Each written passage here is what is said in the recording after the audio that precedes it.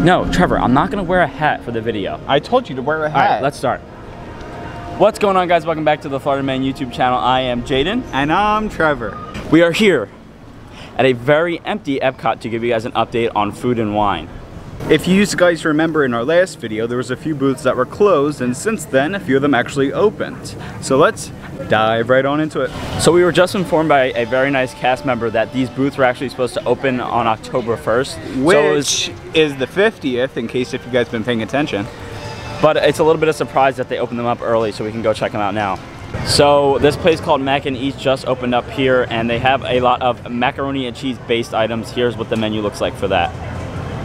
And right next to it, a new place is called Lobster Landing, and here is the menu for that booth. Right here we have the Cowboy Mac and Cheese, which is one of the most popular mac and cheeses they have at the Mac and Cheese booth. On it is pork belly, a little bit of beef, onion straws, and mac and cheese. So let's give it a shot. It's really good. I mean, it's mac and cheese with meat. How can you go wrong? All right, so Trevor, how much was this little dish here? It was $5.75. I gotta admit, it's a lot of food. It actually reminds me of the corned beef route at Flavors by Fire, which is right behind us. And my second question, do you think that it is worth it? Yeah, you get a lot for your buck. All right, y'all, here we go.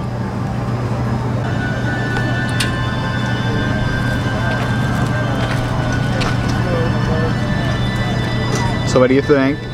It's good. Oh my, yeah. Yep, it's good. Yeah, get it. Get it. Bye. Right behind us, India is open, and unfortunately, we are too chicken to try everything or anything on this menu at all, so we're skipping this guy.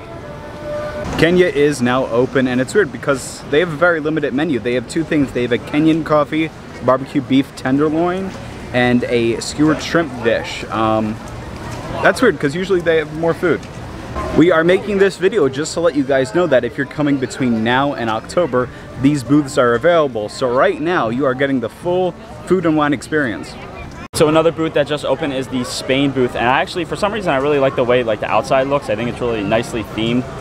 They have some good dishes. They have a charcuterie board there, charcuterie, whatever, however you say it. Charcuterie. Charcuterie. Thank you, Trevor. I didn't know you spoke French. Anyway, yeah, I actually like the outside of the building. I don't think we're getting anything. What about you? Do you think we're gonna get anything?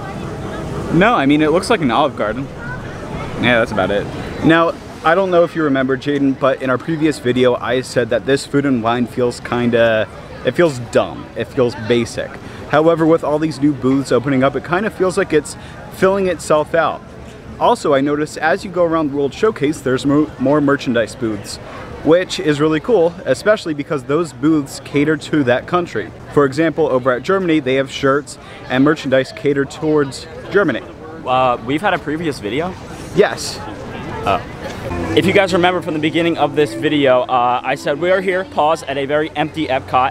We are here at a very empty Epcot, and it is pretty empty here right now. It was actually funny, there's like a detour coming in here because they were doing construction, and me and Trevor could not find our way in, so maybe that has something to do with it. But you think the parks would be, well, Epcot specifically would be more crowded because of food and wine being here. During this year's Food and Wine, they're having a variety of shows over at the American Pavilion. Right now, they're doing the Mariachi Band from Mexico, the Voices of Liberty from American Adventure, as well as different music guests. Tonight, they're having the Hooligans. One of the first videos that me and Trevor made about Epcot was the idea that the different festivals throughout the year bring life to the park and make it more exciting and almost save it in a way. And even though Trevor's saying that food and wine this year is dull, I still think that it brings a good life to the park. Trevor, what do you have to think about that? I do have to agree. I think now, since it's kind of matured for the past month, I think it kind of gives you an incentive to see World Showcase in a new light. Now here's some interesting, folks. Between France and Morocco, they have this section cut off with what appears to be stage lights up top. However, they're not pointed inward, they're pointed outward to where we are now.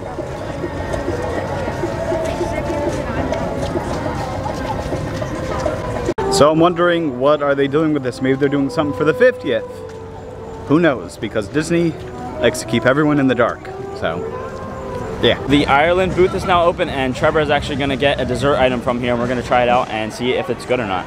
So here we got the Irish pudding from the Irish booth. Honestly, I saw them, they took like a tinfoil thing and just flipped it upside down on the plate. So I mean, that's nice, I guess. So let's take a look. Oh, that face. What was that face there, bud? Texture's like really weird. I mean, you can see right here.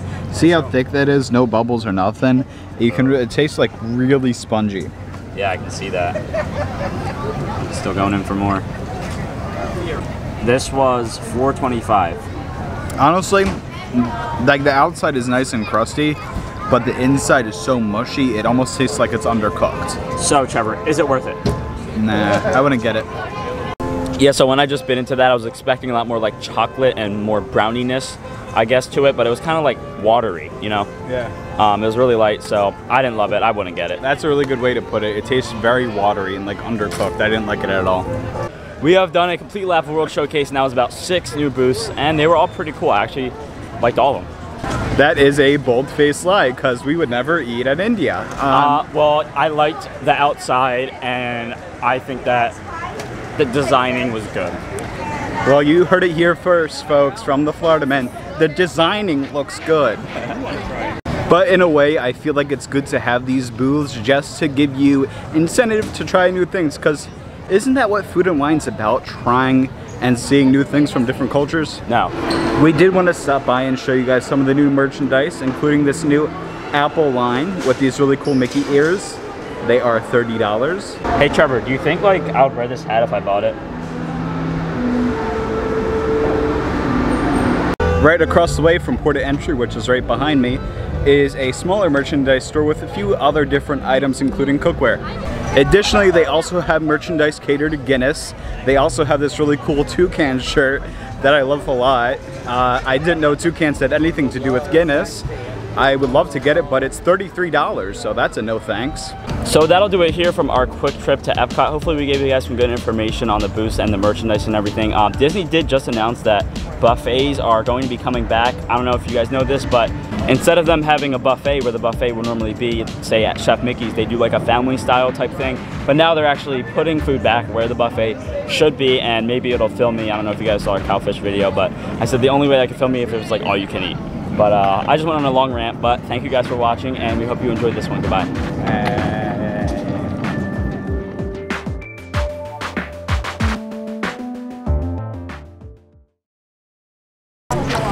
So, I don't know if you guys remember, but I'm stepping in a giant puddle right now, so I can't film the rest of the clip because I got distracted.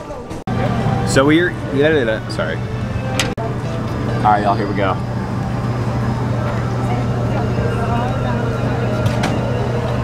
Are you gonna eat it, or are you just gonna Wait, alright, here we go. 3, alright. So we have done a... You're my pet! We have... we have done a... Oh my god, that guy's going off. So I'm wondering, what are they doing with this? Maybe they're doing something for the 50th.